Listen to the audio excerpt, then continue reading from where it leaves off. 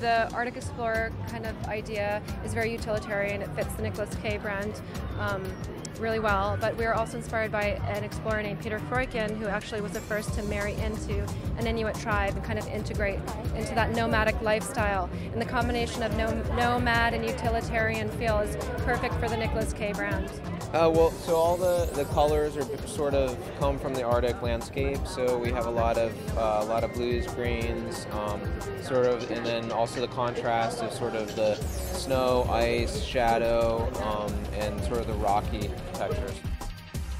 Really interested in transparencies because it kind of resembled water and like movement. So, some of the colors were beautiful shades of blues that represented the oceans, and we try to incorporate that with like sheerness of fabrics to kind of bring that message through even stronger. We did our own jewelry this season as well as women's shoes.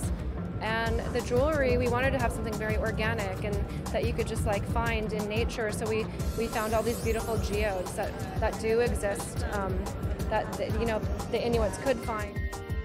I think a lot of inspiration from fashion comes from street, seeing people like trying to recreate different styles, and I think that people are always, obviously always inspired by fashion and watching fashion shows and like everything that's going on with designers.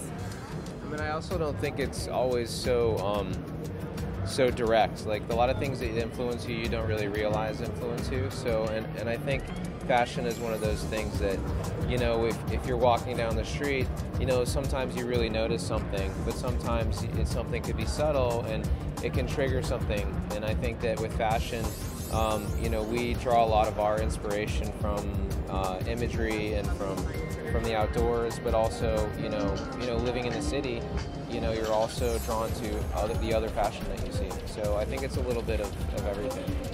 Thank you guys. Thank you so much. Nice to meet you.